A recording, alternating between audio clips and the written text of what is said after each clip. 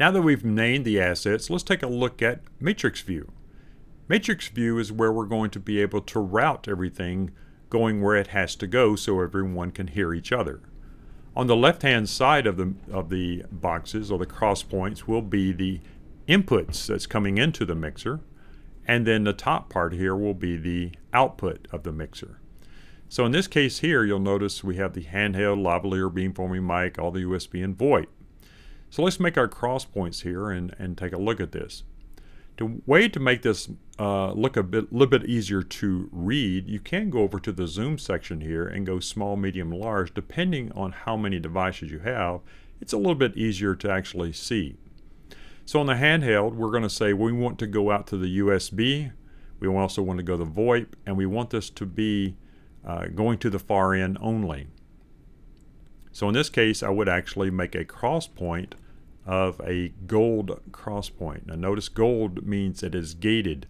We want this mic, as it's voice activated, to gate on, and then when it's not being used, the mic would actually gate off. So that's how we can keep a noise floor and has a very good intelligibility for the far end. Same thing with the lavalier, and same thing with the beamforming mic. Now, one thing I will show you that's really nice to use is I can use this clear cross points if you wanted to start over and do something else or change things.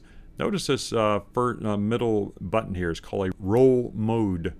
And what I can do with this is use it like a paintbrush. So I can now just select the first one here and just roll across all these different cross points. And now I was able to make that happen very quickly. Especially if you have quite a few microphones you need to do, that's a very convenient way of doing that. Another quick thing you can do too is I take this out. If you hit one of the cross points there and you do Control C or Command C on a Mac, and then you go to where you want it to go and Control V or Command V as in paste. So you can copy and paste things as well. So it makes it very easy.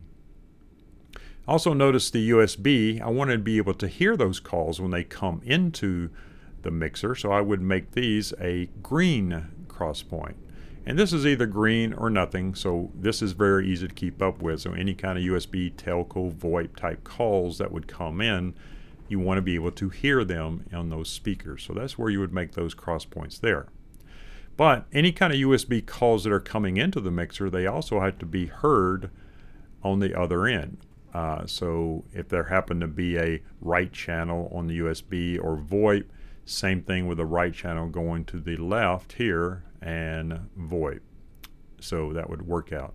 The VoIP calls also have to be able to be, that comes into the mixer, have to be able to be sent out to the USB. So this is where these cross points would come in as well.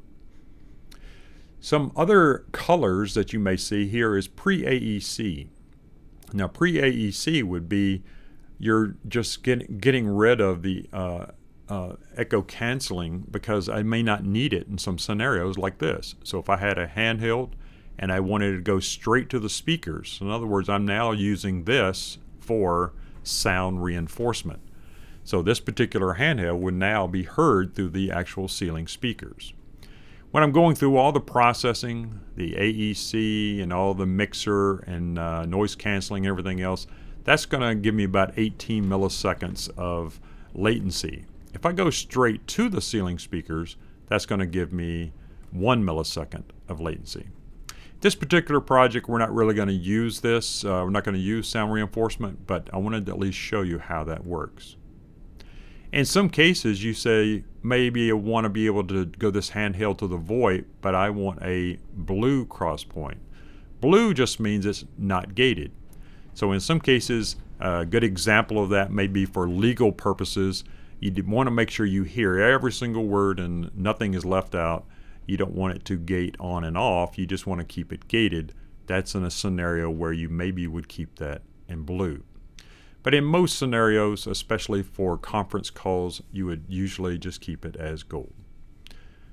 That's a little bit on how you would create a matrix view and make all your cross points from inputs coming into the mixer and going out of the mixer.